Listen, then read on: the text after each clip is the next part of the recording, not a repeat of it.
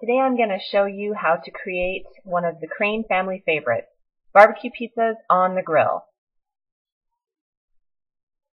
The first thing you'll want to do is gather all of the ingredients that you'll need to make your pizzas. The two most important ingredients are frozen bread dough and olive oil.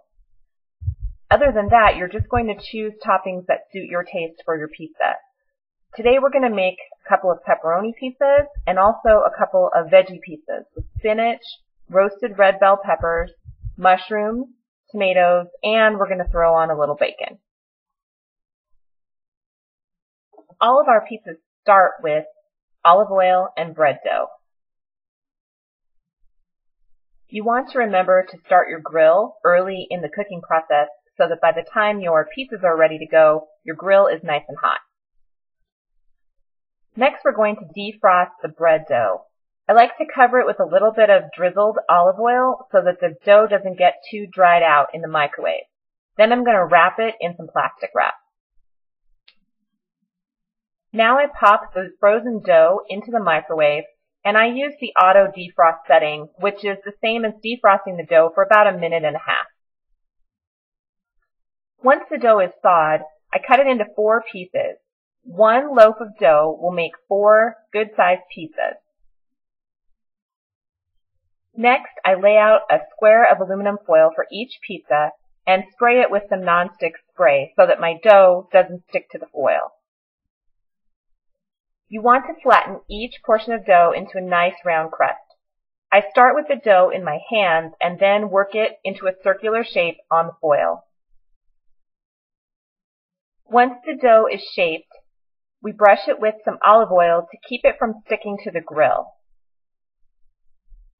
Now you're ready to put the dough onto the grill and cook the first side. You peel the foil away as you put the crust onto the grill, and then you want to watch them carefully because they only cook for about a minute on the first side. While my husband is cooking the dough on the grill, I'm inside preparing some of the toppings for the pizzas, including our tomatoes.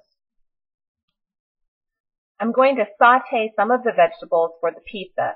I start with a large skillet on the stove, some olive oil, and some garlic.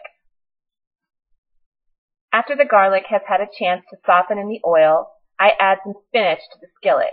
It looks like a lot, but if you've ever cooked with fresh spinach before, you know that it wilts down quite a bit once it's warmed in the oil. Here you can start to see what I mean. The spinach has begun to wilt and it's already about half the volume that we started with. And in just a couple of minutes, the spinach has completely wilted down. Now we're ready to add the rest of our vegetables. I add chopped, roasted red bell peppers and chopped mushrooms to the pan and continue to saute for a few more minutes. Now the vegetables are done and they're ready to go on top of our prepared crust. Our family is divided on favorite pizza toppings. Both of our sons choose just pepperoni, while my husband and I are a little more adventurous with the veggies.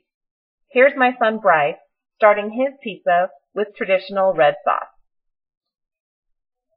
Next, he adds lots of pepperoni,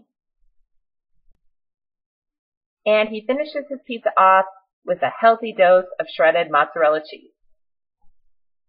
For my pizza, I chose to skip the red sauce and instead used olive oil and added sauteed vegetables onto the crust. I covered that with some chopped bacon and mozzarella cheese. Now that our pizzas are topped, we're ready to slide them back on the grill so that the crust can finish cooking on the second side. You're going to leave the pizzas on the grill a little bit longer this time, about 2 to 3 minutes.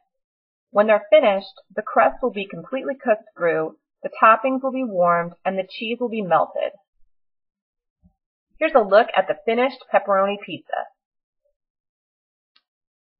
And here's a look at the finished veggie pizza. And finally, here's a look at the happy family enjoying our masterpieces. I hope you've enjoyed this video, and I hope you give barbecue pizzas a try at your house.